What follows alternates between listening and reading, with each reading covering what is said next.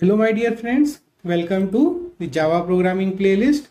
In the previous video, we have seen the concept of threads, and we have also said that there are two ways of implementing a thread in Java program. First is extending the thread class, and second is implementing the Runnable interface. In this video, we are going to see thread implementation using Runnable interface in Java programming. So let us first introduce what are the steps of creating a thread using the Runnable interface. First is we have to create a class and implement the Runnable interface using the implements keyword. Now since the Runnable is an interface, we have to first implement it. While in the thread class, we have extended the thread class to make our own thread, and we are writing the code inside that thread what we want to get executed in parallel. But here, since it is an interface, we have to first implement it into a class. Then we have to override the run method inside the implemented class, just like that we have done in the thread class. We have to override the run method. Create an object of implemented class in the main method.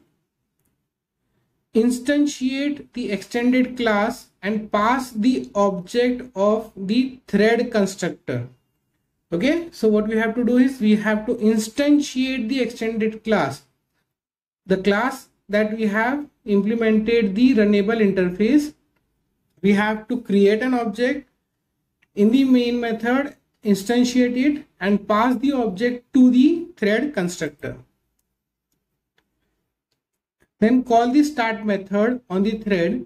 Start will call the run method, just as that we have done for the thread class. Using the thread class object, we are calling start method.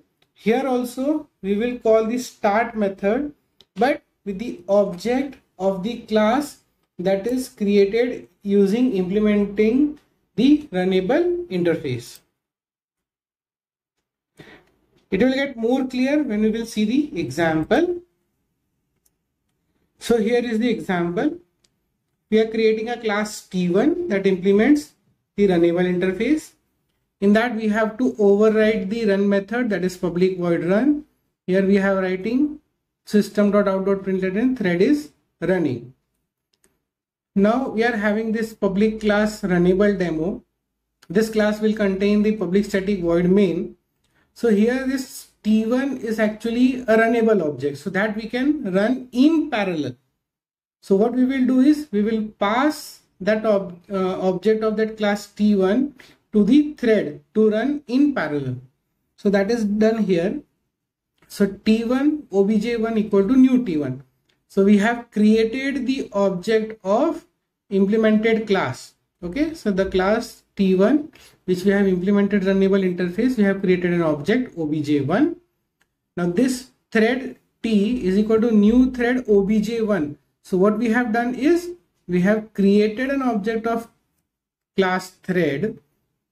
In that we have given the object of Runnable interface. Then it is printed system.out.println main is running and t.start. So the point here is when we call this t.start, where t is the object of thread class, it will call the run method that we have seen in the previous video. But since we have not extended thread class, where it will get the body of run. So body of run is written here in the T1 which implemented the Runnable interface. So thread will take run from this and it will create a parallel thread to be executed along with the main. So what is the output of this? So output of this will be, it will print main is running and thread is running. Okay, it is printing main is running and thread is running. That means that t.start is actually calling the run method and then this thread is running is printed.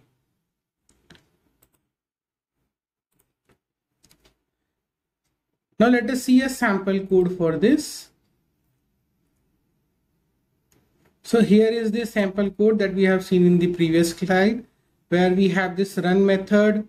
Then we have this object obj1 of class T1, which is implemented runnable. So this can be executed in parallel. It is now passed as an argument to the thread class, and then we are writing this. So class T1 is implementing the runnable interface. Overriding the run method is done inside the class T1 class. Here in the main method obj1, an object of T1 class is created that we have said step number 3. Then step number 4 is the constructor of the thread class accepts the runnable interface as an argument. So obj1 is passed to the constructor of the thread class. That is step number 4. So thread class is having this object T. It is now obj1 is passed to this. So we get the run method from obj1 for this T.